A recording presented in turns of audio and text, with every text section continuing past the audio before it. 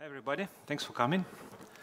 I'm going to be talking about the thing that is kernel-CI, upstream kernel-CI, or something that is in place of it, or kind of trying to be in place of it.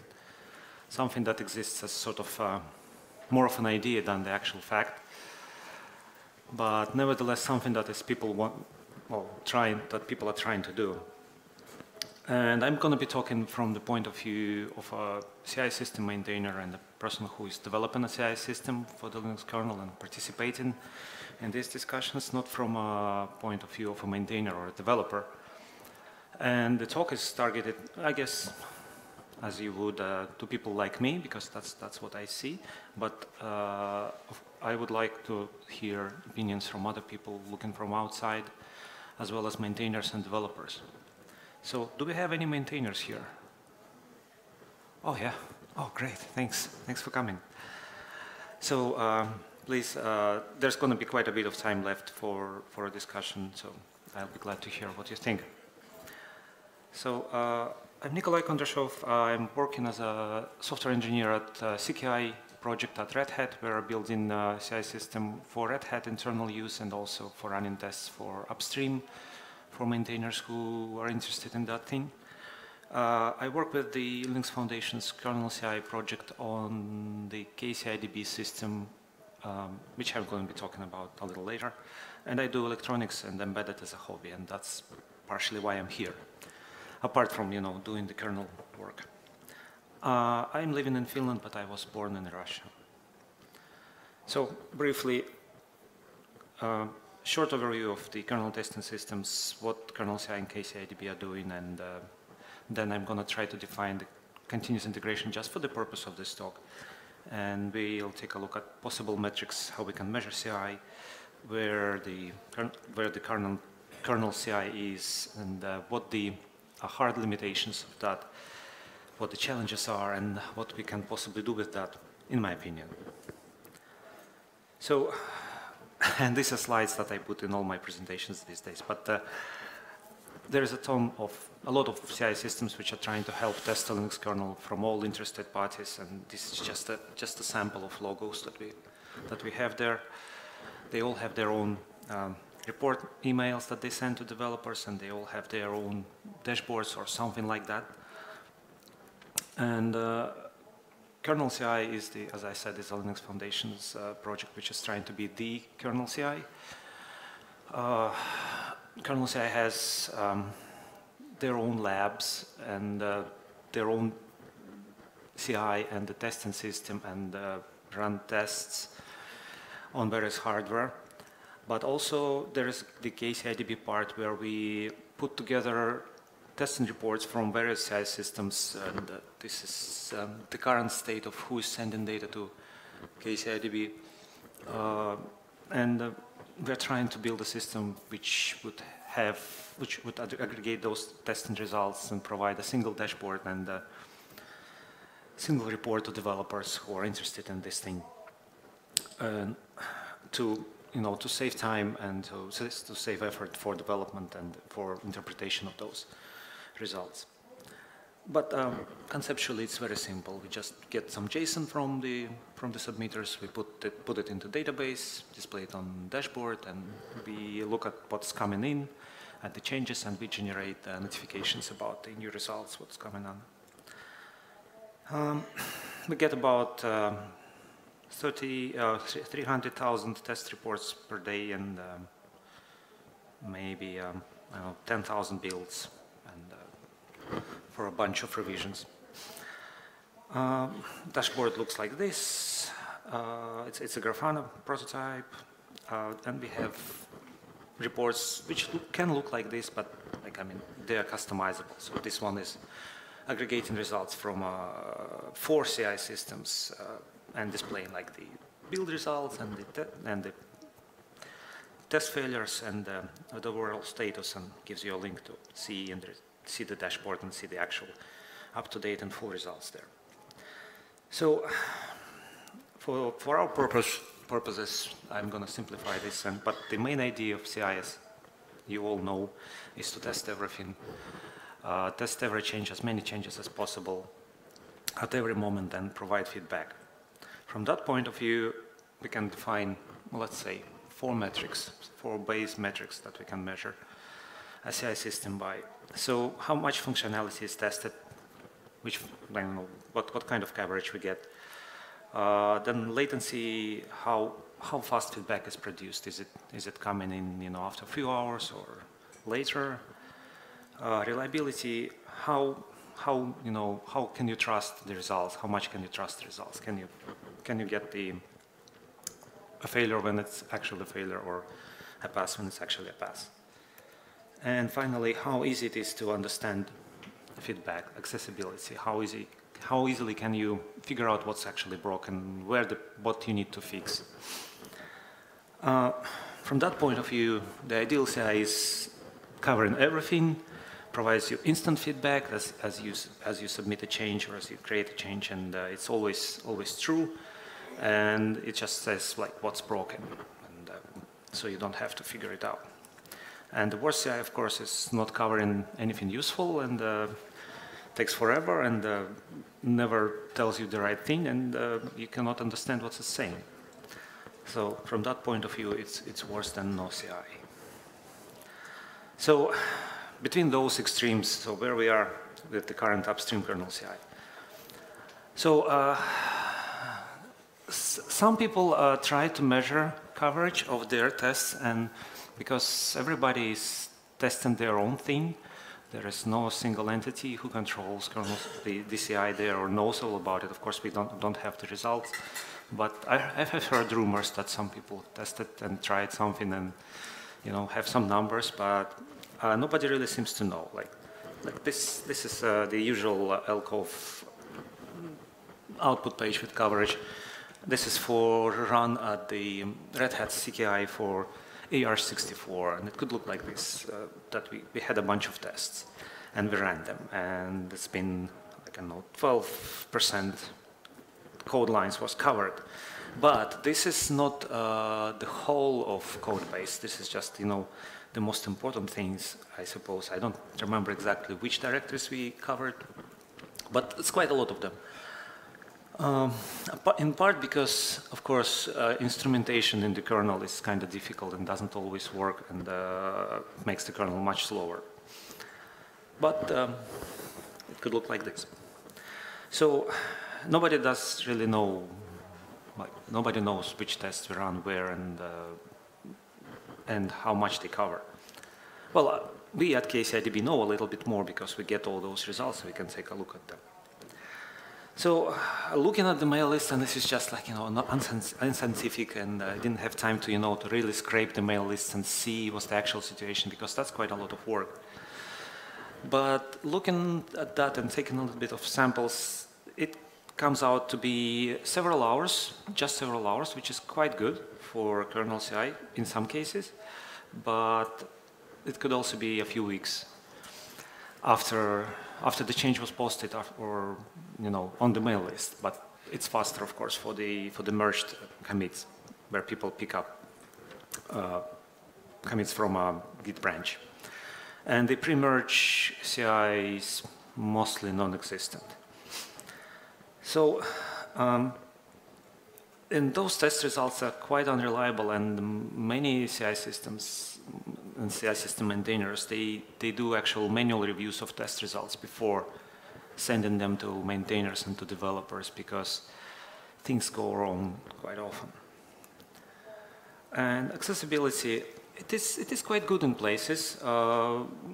Some CI systems go like a long way to make it as accessible as possible, and the kernel maintainers are quite demanding with that, so that's why, I guess.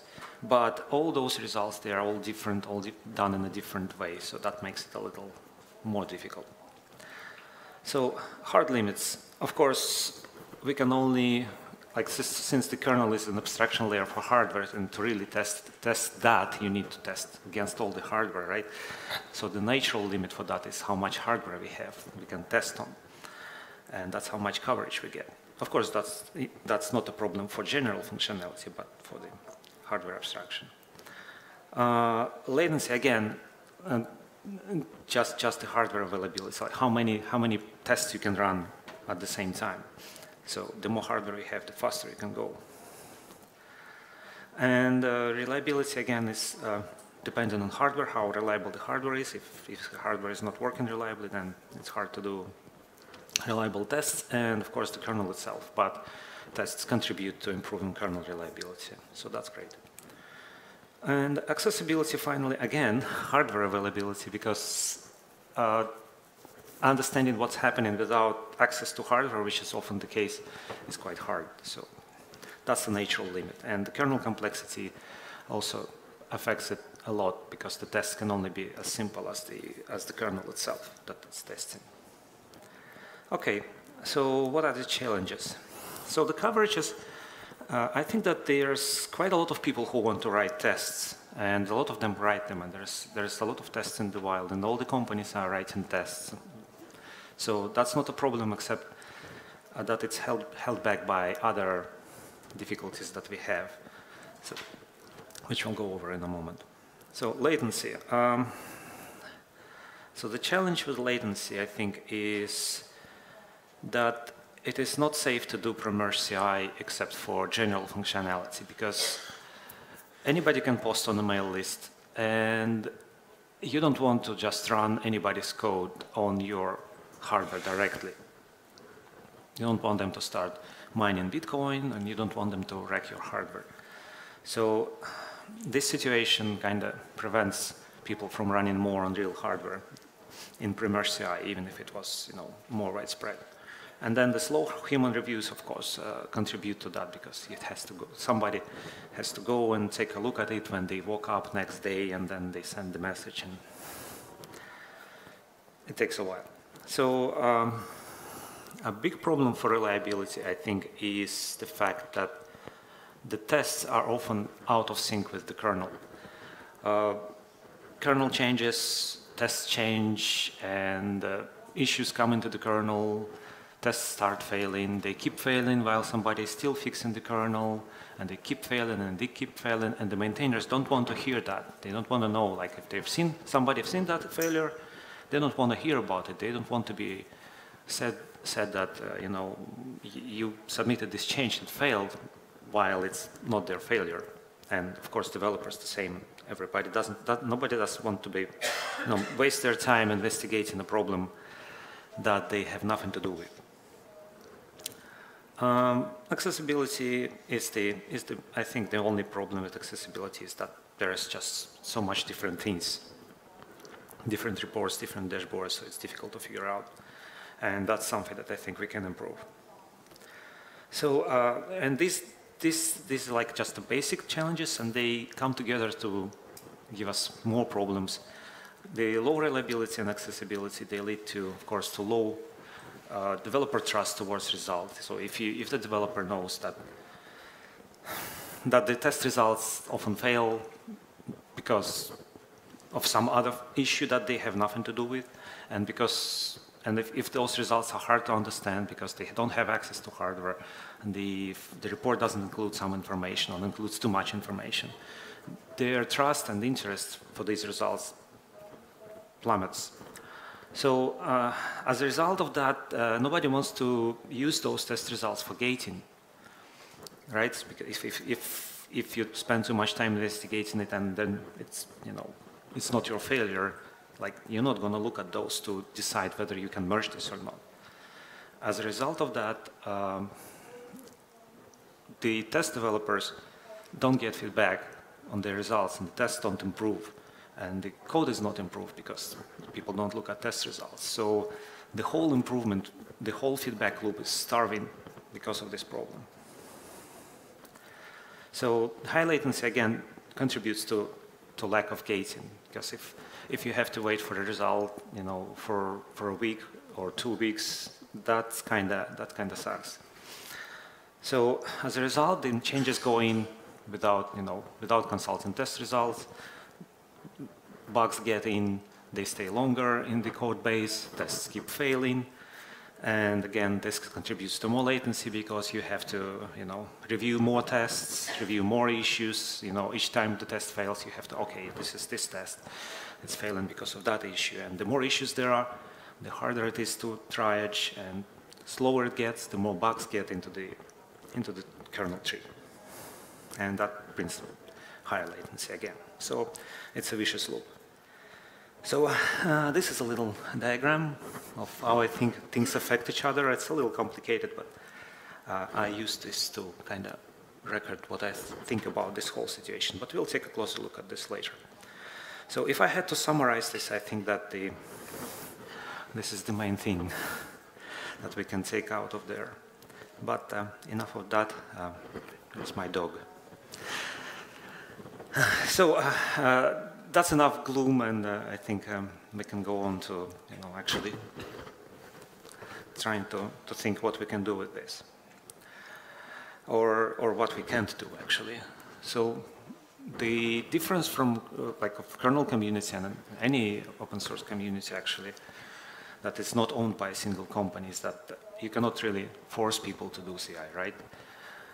In a company, you can try to do this thing, but like you get your tests just good enough, and then you say like, okay, now we'll do gating, and we fix the test afterwards, and we start up the feedback loop, and there's after a bit of stalling and fighting, it starts up.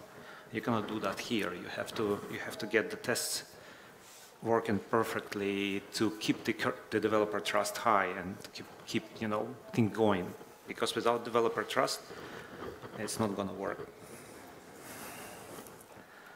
So, so what can we actually do? And we will be going over each metric. Some of them more important, some of them are just for notice. So for coverage, obviously, companies have the most hardware that we can use for testing, right? So if we attract more companies into testing, into sending results, it's going to be better. We will have more tests, more coverage. And hopefully that's going to improve things. So if you're a company and you have your own CI system and you want to contribute to kernel testing, you can talk to me or just send a message to the mail list, and we will set you up, give you credentials, and you can send your test results to KCIDB and help us get those results to developers. If you have hardware that you want to contribute, you can talk again to us, and you can set up a Lava Lab, for example, and connect it to KernelCI, and we'll submit tests on your hardware, and the developers will get those results. So, in any case, write to the mail list. Latency. So, of course, it would be great to get pre-merge testing. So, to get less time, to limit the time the bugs stay in public code, or just eliminate that as much as possible, and to improve the speed of the loop, to shorten the feedback loop. So many people were trying to do those things, and there's many approaches to do pre-merge testing, and some people use patchwork systems to pick up patches from the mail lists and then test them and then submit the results to patchwork. And patchwork has facilities for that, and that's working. The only thing again is the authentication. The patches that are sent there can be from anybody, so you have to be careful how to run those. Another thing I think is a potential avenue is that there is about 50 repositories in the maintainers file that are either on GitHub or on a GitLab instance. That allows us to set up authentication actually for those patches and to connect a CI system. So one idea that KernelCI is exploring is, for example, offering a GitHub action that submits your patch to KernelCI and then gives you a check mark or a red cross on your merge request. And the main benefit of that is that you can actually get access to real hardware for testing. And in your pre-merge workflow, in your contribution workflow. So for that reason, if that thing works, we can then talk to more maintainers and encourage them to use those Git Forges, GitLab, GitHub CI. And I know this is controversial and discussed to death in the community, but this is one thing that some people can be open to, as we can see that some a few, let's say, a few trees are actually doing the merge request and pull request workflow. And in this case, as a selling point, the CI integration can be actually a thing. So to get that started, I think, of course, the CI systems need to talk to maintainers. And one step at a time. And we can, for example, talk first thing that actually many CI systems are doing is offering to test a staging branch in the maintainers repository, where the maintainers can push changes that they want to test, and that gets us authentication and gets the tests running. It's not pre-merge, but it's better than nothing, and it can establish the trust and prove that your tests are viable and stable and good enough to go to the next step. So after this, you can pick a few tests that you can start with that are stable, and for example, set up. Okay, what was I talking here about? Yeah, so so the thing is that you need to start with the tests that they can trust, but KCIDB can be a part of that, of course, setting up the subscriptions, because KCIDB allows the user to subscribe to particular tests, particular branches, compilers, architectures, whatever you want to start with,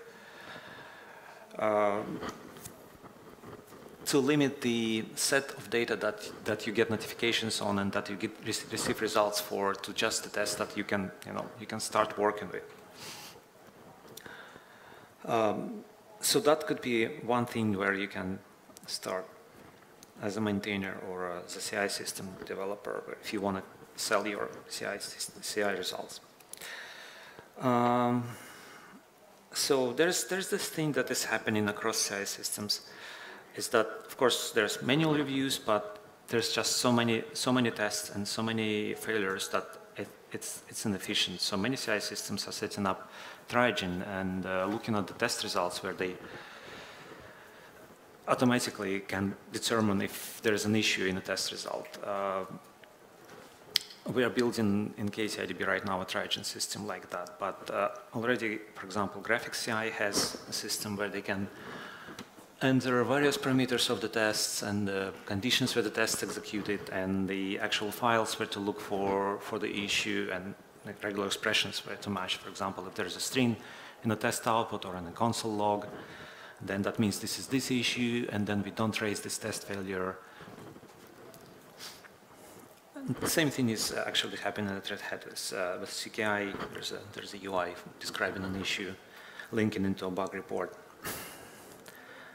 And the best system is at Google Syzbot, where they able to actually identify if a kernel crash is the same as the one that they saw before, based on a string that they also extract automatically from the previous one. Then they're able to combine those crashes into a single thing and not alert the maintainers or developers about this issue again. And at the same time provide samples of those crashes. So we are building things like that in KCIDB to let CI systems actually who have this kind of data about known issues, let them submit that information to KCIDB so that results from other CI systems can also contribute and that we can finally get something green out of there, because at the moment basically every revision that we get in KCIDB is red, because at least one build, usually tens of them, failed. Multiple tests failed, this way or another. So as is, it's basically impossible to send those results to maintainers because there's always a failure.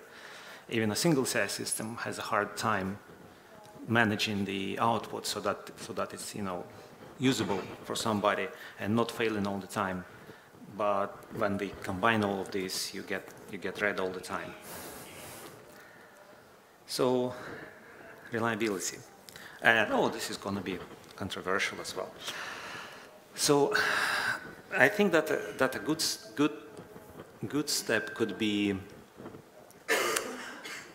moving some of the tests, more tests into the kernel tree. That would help us keep both the kernel and the tests in sync. That's how it's normally done in CI, right? So that when you submit something for a change, you can also fix the test at the same time, and then we have less desynchronization. And I think that LTP could be one of those tests to start with.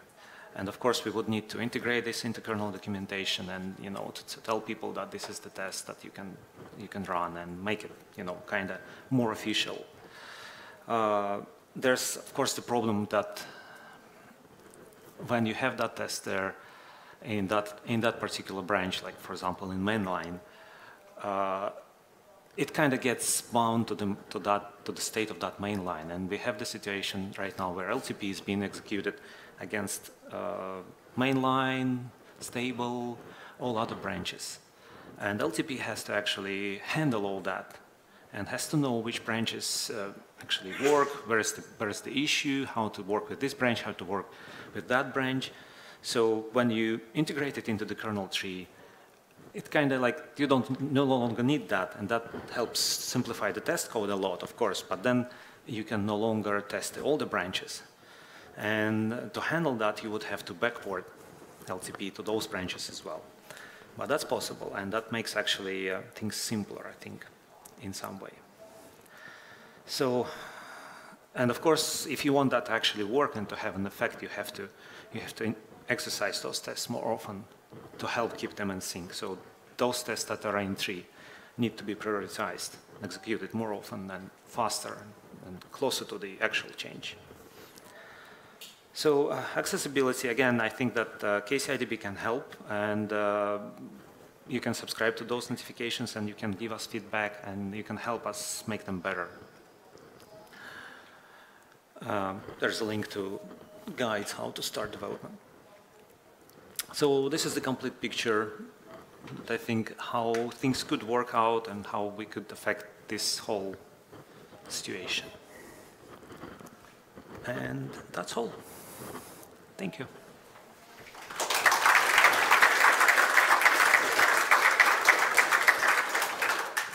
All right, any comments, questions, ideas? We've got one question from the stream. Maybe we'll start with that. Lucas asks, have you considered ignoring tests that are known to fail? They've done that in their company and it really helped them start their CI up. Of course, all the CI systems have a facility for that. Some less developed, some more developed, and that's what the known issue detection does, for example, at CKI and at Intel Graphics CI and at other systems, and that's what we are building in KCIDB. There are interesting challenges in that, and I can talk about that more, but I guess it will be a bit long for the remaining time. Any more questions? There was a hand, yes. So I have one comment about your slide, move tests in tree, no desync with the code. I fully agree with that statement. I fully understand, and I will explain to you why. I was the primary architect of a neural simulator a long time ago. We had about 20,000 tests in total. The tests were specified in a declarative format. YAML was a possibility, for instance. Those tests were always part of the code, and we converted the YAML specifications of the tests into HTML, which was then picked up by documentation writers. So this gave us a good guarantee that the tests were in sync with the code and that the documentation was documenting what works. And it gave us also a very nice structure for conversation between developers and documentation writers, including tutorials, by the way. So it's just a comment that I had, something that popped up in my mind when I saw that slide. Thank you, thank you. Yes, these are absolutely. There's a lot of benefits of doing that, and kernel, of course, has KUnit and KSelf tests in tree already, but these are just a small set of tests that everybody wants to run. So there's much more tests that can go in there. Hello. Hi. I'm the maintainer of the media subsystem, and we also have some demands. And one of the things that I'm also doing while at Intel, I'm working on the tool set that are testing GPU drivers. And we add a lot of documentation there, and I actually developed a new way to document things. So maybe we can try to sync up, and maybe we can help together in order for both increasing the coverage on media drivers and also that documentation issue, which is something that it should be really the best documented than what we have those days. Of course. Thank you. Of course. And I also have one question. Right now, we are actually using, what do you use to run the test? I mean, it is just a KernelCI, a database where you are collecting data from other tests on Jenkins or whatever, or do you also have your own testing environment where you are running the test directly? So the KernelCI project, thank you for the question. The KernelCI project itself has a CI system.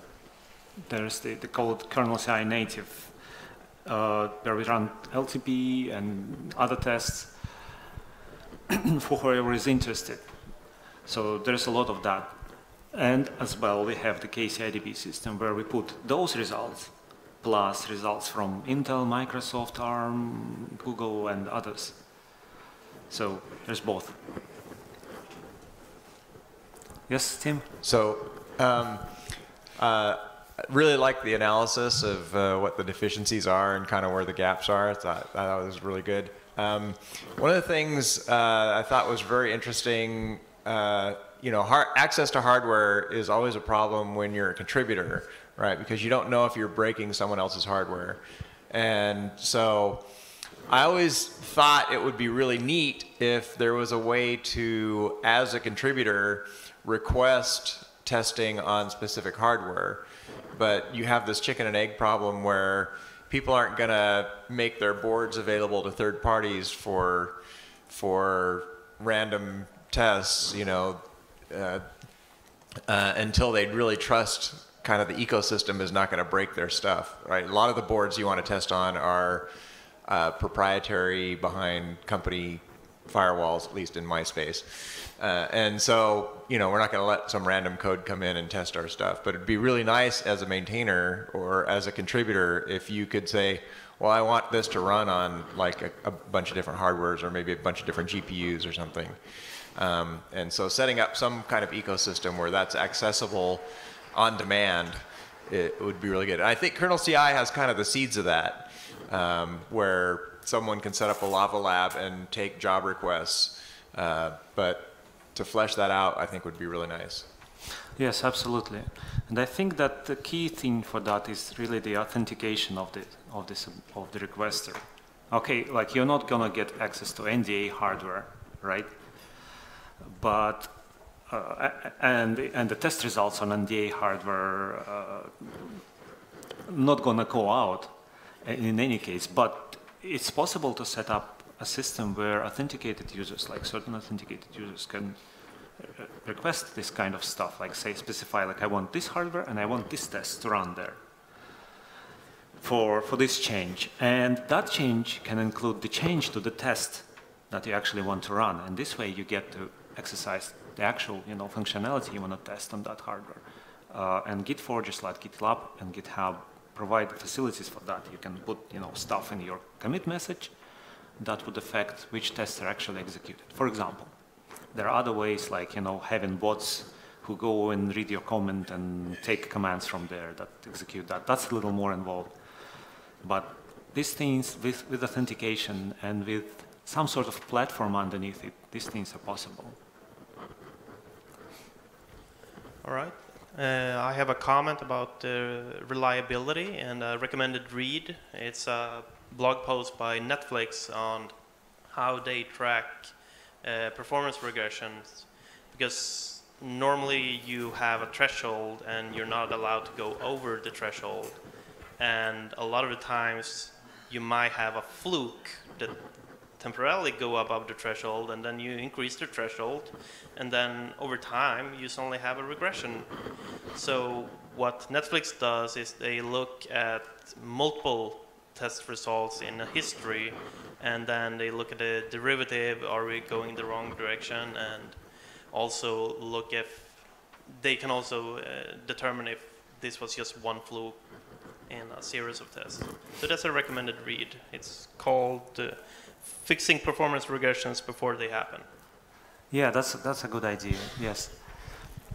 And that's what I have in plans for KCIDB, but I am the main contributor. I have one intern right now, but I don't have time to actually contribute myself because I'm busy with Red Hat stuff. But I would love to see more people contributing to KCIDB, and I'll be working on adding more documentation for developers, so that's easier. But really, like, if you have an idea, come over and like I have these plans absolutely, like, and ideas how to do that, and there are very interesting challenges with that I can talk about. So there could be a lot of fun to be had. Any more questions, comments?